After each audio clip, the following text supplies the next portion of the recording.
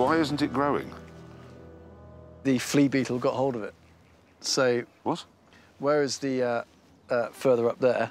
No, sorry. This has been planted? This has been planted. Well, where's the rape gone? Well, it's failed. It's gone. We might find the odd plant in the middle, but I'll show you what's happened. The whole field's failed? Yeah, just the little black beetle have come in and they've just foraged it. The whole bloody lot? Yeah, all 4 hectares, 10 acres of it.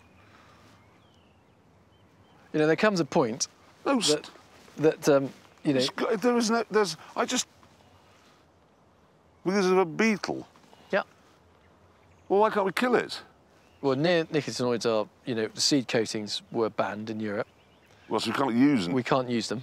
I mean, this is... How many... What's the typical yield? So there's about 12 tonnes, so there's about £4,000 worth of loss. £4,000? Yeah. Just gone because of a beetle? Just gone, yeah. And the EU won't let me kill the beetle? Well, you know, we've just got to work within the rules.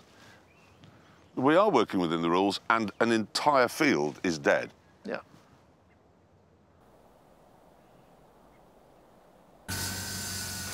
I figured as I climbed back on my tractor that things couldn't get any worse. But I was wrong. Very wrong. The next day it started to rain again, and this time it didn't really stop for the next 6 weeks.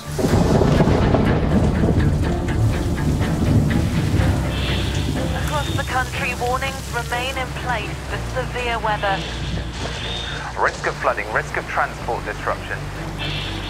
Torrential rain, a month's worth in a day. The why here is at its highest level since records began, clearly unprecedented. The Met Office says it presents a danger to life. And caused havoc not seen for almost a century. For British farmers, the autumn of 2019 was Armageddon. My farm is 700 feet above sea level, and the brashy soil drains well. But even it had become a quagmire. And planting seeds in ground like this is impossible.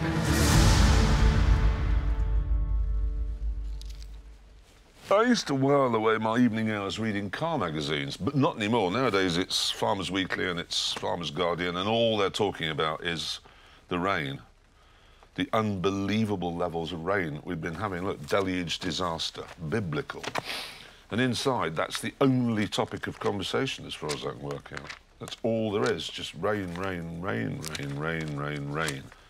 Farms sacrificed to protect homes from rising floodwater. Worst autumn leaves winter crops undrilled. This poor guy hasn't planted a single thing. Can't plant anything, it's too wet. Look at that poor sod.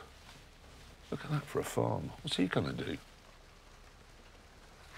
Everyone is saying to me, you couldn't have picked a worse year to start farming. You couldn't. This is unbelievable weather. Unbelievable.